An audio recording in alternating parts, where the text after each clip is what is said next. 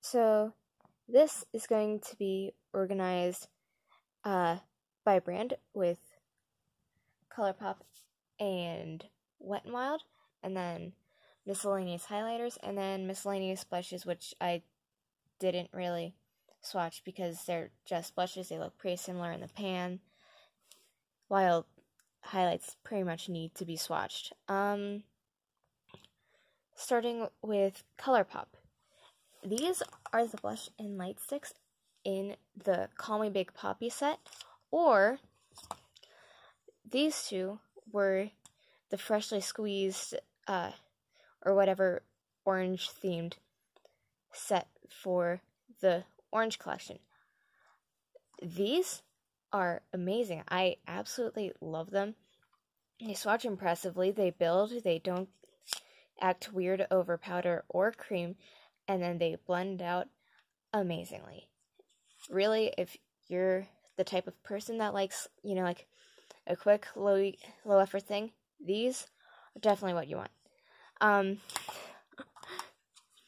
One of my favorite YouTubers is Nisi Pisa, and if you haven't seen her, she's great. Check her out. But this is the ColourPop powder. This is the ColourPop blush in the shade My Sun and Stars. I am bringing up Nisi Pisa because she has a video about how she loves makeup names, and this, for me, along with Under Pressure and that one blush stick, it's just, you can't expect me to get this and not,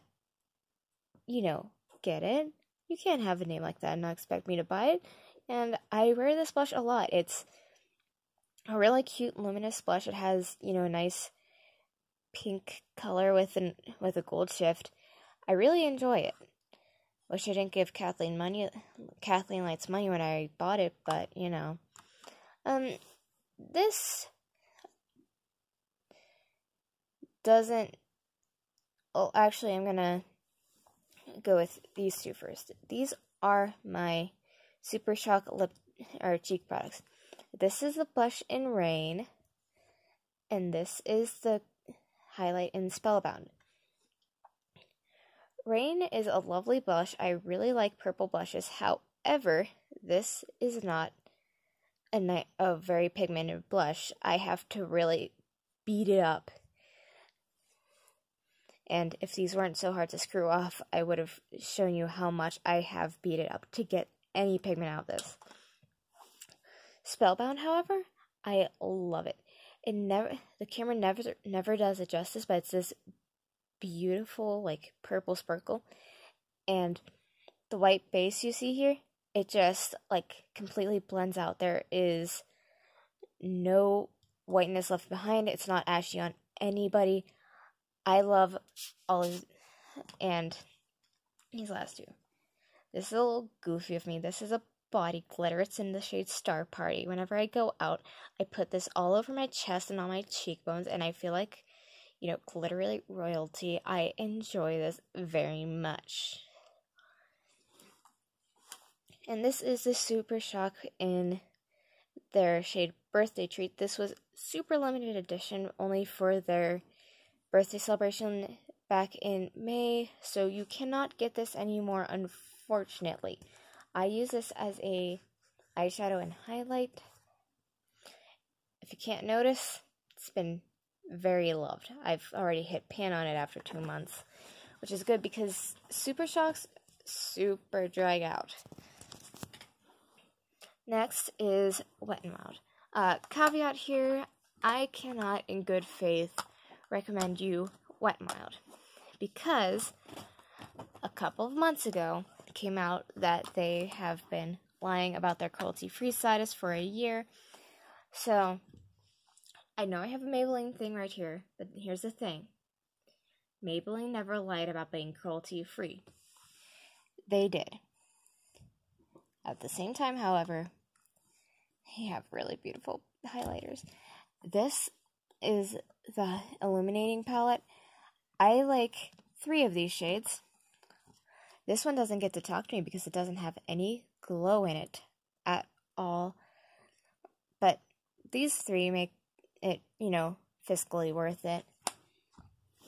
I bought the entire collection for the Flights of Fancy and the Fire Dragon Ice Dragon because I made very good choices with my money when I was severely depressed and working at McDonald's. Flights of Fancy is really cute. These are not blushes for anyone. These are highlighters. They're just baked highlighters. They're really nice though. These are the highlighters. You might think that this would be more for deeper skin tones, but it is also pretty flattering on me. The difference here is this has more of like a tealish, almost greenish shift, and this one has just a pure blue shift. I enjoy all of these, but I feel bad talking about it because I don't like supporting liars. Alright, on to miscellaneous highlights. This is the BH Cosmetics Blacklight Highlight Palette. I use all of these shades all the time. If you cannot see how damaged this thing is. These 3 shades, these 4 shades, I dropped it once. I repressed these because I could not stand to have this not in my life. I use it very often, but it's kind of a fair people only thing, except for the shade On Point. My favorite shade right here is whenever you mix Queen and Illusion. It's a beautiful, like, unicorn look. Elf highlighters. These are not very sparkly and blinding. That's why I don't use these that much. If anything, use these if you want a, like, slight, barely noticeable glow. This is in the shade Pink Diamonds. This is in Blush Gems. I really more prefer these in the pressed form instead of the baked form. Oprah and Nikki Tutorials and Everglow. I very much enjoy this. I do not think I would have paid the full $35 for this. I got this in a beauty bag. And I depotted the top shade because it was just too dark for me. So that's in limbo right now. But these 2 shades are very nice apart and mixed together. Maybelline Master Chrome. This is in Molten Peach. If you have ever seen any beauty YouTuber, you've heard people rave about this. And it is very nice. It has a really, like, moussey texture, but it's not cruelty-free. Juvia's Place highlighters. Here's the thing. I absolutely love these.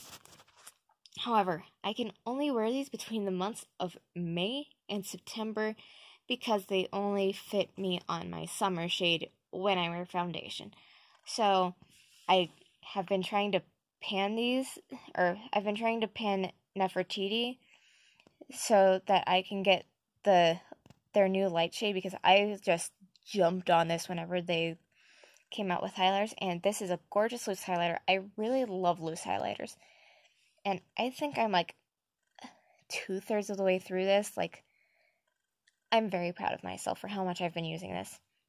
This is a Royalty 2, which I bought because I heard somewhere that's a little lighter than Nefertiti.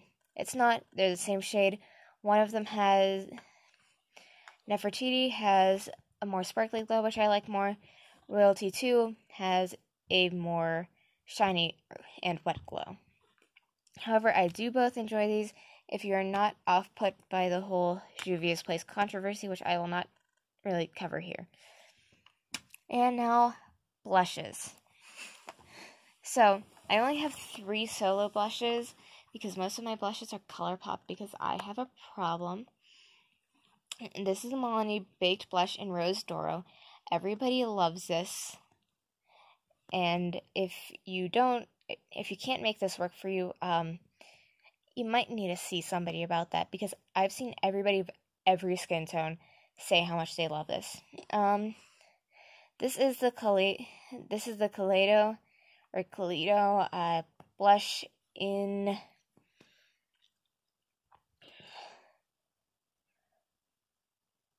Are you not going to focus?